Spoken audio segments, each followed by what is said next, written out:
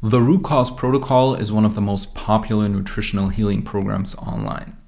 It promises to cure chronic fatigue, inflammation, and many other symptoms through the use of whole foods and a few selected nutritional supplements. But can it live up to the hype? That's what I want to talk about in this video. I will explain what the Root Cause Protocol is, review it, share my own experience with you, what I liked, what I didn't like, and at the end of the video, I will also share with you if I recommend it to other people. Let's get started. Okay, first things first, what even is the Root Cause Protocol?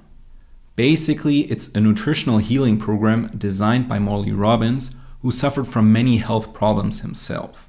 These included brain fog, inflammation, and chronic fatigue. So he set out to design a program that was based on only whole foods and supplements to cure these symptoms. He basically wanted to find a natural solution for his problems. Most of the things I will be talking about in this video are taken from his Root Cause Protocol guide, along with his book called Cure Your Fatigue. So that's the basis for this review. On page 102 from his book Cure Your Fatigue, he actually gives a one-sentence summary of what the Root Cause Protocol is all about. So he says, increasing and maintaining bioavailable copper, magnesium, and ceruloplasmin while keeping iron in check. Now this sentence might sound a little technical and cryptic at first, so let me explain it in more detail. Basically, what Robbins identifies is that nutrient deficiencies and imbalances are the root cause of many of our symptoms that we as a modern society suffer from, like chronic fatigue, brain fog, inflammation, all these things. Now, he believes that bioavailable copper, magnesium, and ceruloplasmin, which is a carrier protein for copper, is deficient in most people, while at the same time iron is too high in most people. This is called iron toxicity and a rabbit hole in and of itself. So the goals of the program are to increase bioavailable copper and magnesium in your body, to increase the production of ceruloplasmin, which, like I said before, is a carrier protein for copper. It also has other functions that he goes over in the book, and to keep iron in check, so to lower iron toxicity and gradually detox iron basically. To achieve this, he lays out several steps that he calls starts and stops. You can find these steps on his website, and I will only go over the most important because there are quite a few steps and I can't go over all of them. First, to reduce your iron load, he advises you to stop taking iron supplements and iron fortified foods. He also recommends most people, if they can, to start donating blood. Because as you might know, when it comes to minerals, iron is one of the highest minerals in the blood. To increase bioavailable copper, he recommends stop taking copper antagonist supplements, so supplements that will lower copper in your body. These can include zinc or molybdenum, for example. And he also recommends to start eating grass-fed liver, because liver is high in copper, and it is also a fairly good source of copper because that copper is organically bound. So it's different from taking copper supplements. To increase ceruloplasmin production naturally, he then advises you to stop taking synthetic vitamin C supplements. That's because the ascorbic acid in the vitamin C supplement actually has been shown to lower ceruloplasmin levels in scientific studies. The way it does this is fairly technical, but a simple way of explaining it would be that it basically unbinds the copper from the ceruloplasmin, so it pulls out the copper from the ceruloplasmin molecule. Instead of synthetic vitamin C supplements, he likes you to take a whole food vitamin C supplements. This could be, for example, from acerola berries or camu camu. There are several options online nowadays, so just make sure to find a quality one because whole food vitamin C supplements can be pretty high in pesticides because, well, as the name suggests, they come from whole foods, so the ascorbic acid has not been isolated. Also, to increase ceruloplasmin, he recommends you take a cod liver oil because cod liver oil is high in preformed vitamin A, which is retinol, which is the most available form of vitamin A. Many people rely on either beta-carotene supplements, which is provitamin A, which has to first be converted in the body to vitamin A, and this conversion doesn't always work right in many people. Preformed vitamin A, so retinol, is very important for ceruloplasmin production and also loading that copper onto the carrier protein ceruloplasmin. So it's vital that you get enough vitamin A in its bioavailable form for this to work properly. And then at the end, he also has some general recommendations. These are kind of lifestyle recommendations. For example, to reduce exposure to environmental toxins. This could be EMF, it could be buying higher quality foods or filtering your water, for example. He also tells you to get more sunlight, which everyone should, obviously, to reduce your stress. And he generally recommends whole food sources for vitamins. For example, bee pollen for vitamin B or red palm oil for vitamin E. Okay, so that was a general overview of the root cause protocol. Of course, I couldn't include all the steps, but I tried to distill it as best as I could to give you a good overview. Let me now talk about what I liked about the program and what I didn't like. So the first and I think most important aspect of his program is that he gives a very in-depth explanation of iron overload and iron dysregulation. Most people are still not familiar with this, so they think in terms of either having an iron deficiency or not having an iron deficiency. The problem is that iron is one of the most misunderstood minerals out there. Like I said before, the keyword here is iron toxicity. You see, most of your body's iron isn't actually supposed to come from your diet. It's supposed to come from your body's recycling system, the iron recycling system. Every day you need around 25 milligrams of iron, give and take, and most of that comes from the recycling of old red blood cells.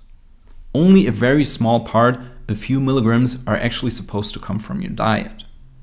So the new blood cells are then made to live for around 120 days, after which they're supposed to be recycled. That old iron is supposed to be given to new red blood cells, and the process starts again.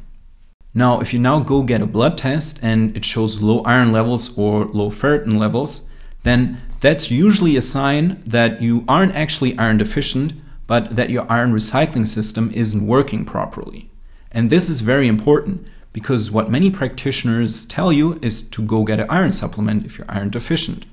Instead, what you should focus on is to improve your iron recycling system so that it works again. Otherwise, you will over time increase the iron load on your body.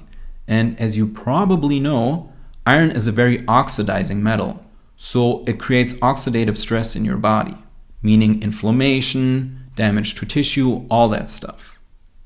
Because our body has a fairly hard time to eliminate excess iron, the higher your iron supplementation, the higher your iron load. So this is really a vicious cycle where the low iron in your blood, yeah, it will quickly get better with an iron supplement, but over time, the iron in your body will become more biounavailable and it just gets deposited in the tissue where it creates oxidative stress. So that's what I really like about his book. He really goes into detail with this and explains all the biochemical processes that underlie iron toxicity and the relation between iron and copper. Because to fix this iron problem and get your iron recycling system working again, you do need to focus on copper. Copper, along with its carrier protein ceruloplasmin, is what makes iron bioavailable again. So like I said before, the solution is not to take iron supplements, but instead to focus on your copper and work on your ceruloplasmin. But there is a caveat that I will talk about in a second. Now, the next thing he identifies, and that I really like, is his focus on magnesium deficiency. Magnesium deficiency is so widespread nowadays that basically everyone needs a magnesium supplement, and we really aren't told that enough. It's one of the reasons many people cannot calm down anymore, have energy problems. Magnesium is involved in so many enzymes and used as a cofactor that if you're deficient in it, basically your whole body kind of breaks down internally. I also generally like his approach to whole foods and how he prioritizes them over supplements to get most of your vitamins and minerals. So for example, getting vitamin A and D from cod liver oil instead of supplements. That's a very good thing in my opinion. And I have a more detailed review of vitamin A and vitamin D in my videos on how to take them properly. For example, one reason why vitamin D supplements can become problematic is because they knock down other nutrients in the liver. Vitamin D and vitamin A, for example, are antagonists. So the more vitamin D you take in its supplemental form, the more vitamin A will be knocked down in your liver. It will basically crowd out vitamin A. And like I said a second ago, vitamin A is super important for ceruloplasmin production. Lastly, all the wellness steps are fine as well. So getting more sunlight, clearing environmental and food toxins, releasing stress, and generally relaxing more, all that stuff is important and recommended. Now, what about the things that I don't like about the root cause protocol? To start off, and this is something I don't like about many programs that are too broad, that are basically aiming to be a solution for everyone, is that they're not individualistic enough, that they don't take into account your nutritional bio-individuality. Now, to be fair, the root cause protocol has an option for people who are interested to get blood tests and to get a hair mineral analysis, which personally is my favorite tool for diagnosing nutrient imbalances and deficiencies. And you can work with a practitioner. I don't know how good the practitioners are, because especially analyzing and interpreting a hair mineral analysis can be somewhat tricky, but there is this option. So that's just something I wanted to say. The next problem I have with the protocol, and this is actually the main problem I have with it, is that the difference between bioavailable copper and free unbound copper is not made clear enough for the average reader. What you have to understand is that bioavailable copper bound to ceruloplasmin, so basically when it's being carried around by its carrier protein, has antioxidative effects and can help with infections such as viral or bacterial infections. But when it's free and unbound, it actually creates oxidative stress, just like iron can. So it's a very potent oxidant in the body, and many people actually suffer from this unbound free copper problem. They have too much copper in the tissue, where it's creating oxidative stress, and not enough bioavailable copper in the blood. Many people call this problem copper toxicity, and I have a fairly long video that goes over all the symptoms and explains what copper toxicity is. I know that Morley Robbins doesn't like this term. He actually calls it a copper dysregulation. But when he talks about copper dysregulation, both in his guide and his book, the book is a lot more detailed, but in both cases, he usually says that the solution is to get more bioavailable copper. For example, on page 121 of his book, he says that the fundamental paradigm of the root cause protocol is that as we age, we lose copper. That is an established biological fact, and copper is key to harnessing oxygen and iron. Now, what he means, at least I believe, is that as we age, we lose bioavailable copper. But the average reader will probably misunderstand this and think that the problem is a total lack of copper in the body. And if you look at a sentence from a total body copper perspective, the statement is false. Because as we age, our copper burden actually increases. The toxic copper we have in our tissue increases, and the bioavailable copper decreases.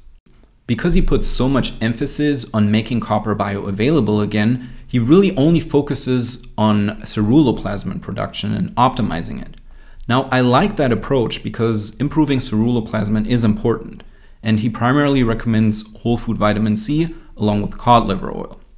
What I don't like about it is that he also recommends a higher copper intake through foods such as grass-fed beef liver.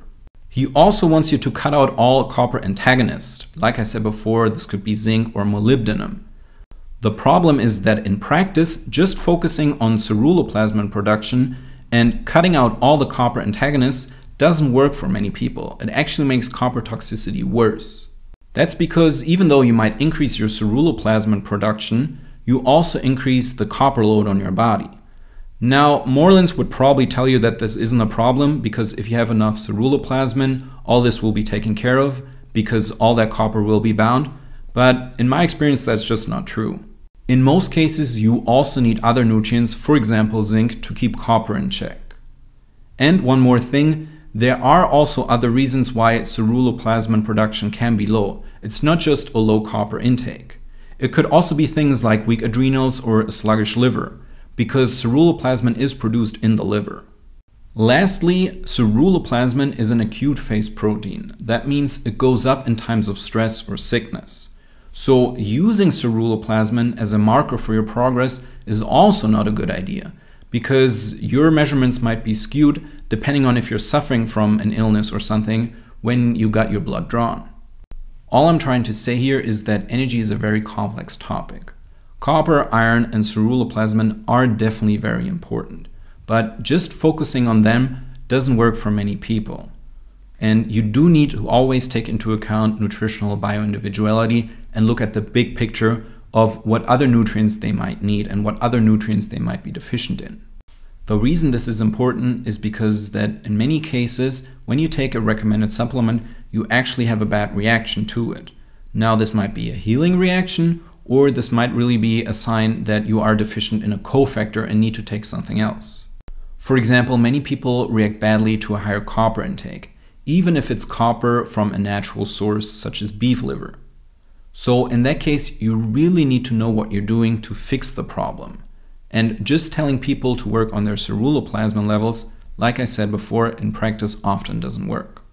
Okay, now that you know what I liked and what I didn't like about the root cause protocol, what's my conclusion? And do I recommend it to you? So the short answer would be, it really depends. If you're already following the RCP and you're having success with it, then obviously keep at it. Always do what works for you and what you feel most comfortable with. But if you're just starting out, or maybe the program is no longer working for you, then my recommendation would be to familiarize yourself with other nutritional healing programs. For example, mineral balancing or the Walsh protocol. There really is no perfect program, and I believe it's best to know all of them and then take what you like from each and combine the best things that they all have to offer. That's what I did and what I saw most results with. As I've said before, personally, my biggest problem I have with the root cause protocol is that it focuses too much on increasing ceruloplasmin and bioavailable copper while leaving out all the other minerals and nutrients that are important here. Oftentimes, it's not enough to just increase your ceruloplasmin to detox copper effectively if you are very copper toxic. I know I was, and I always felt worse when I increased my copper intake. If at this point you're completely overwhelmed by all this information and don't know where to start, I totally understand you. I was too when I first started out with my healing journey, and this definitely is a rabbit hole. So take your time. I can only recommend my videos because I'm really trying to share my experience with you, and then just take one step after another. You will see progress, I promise you.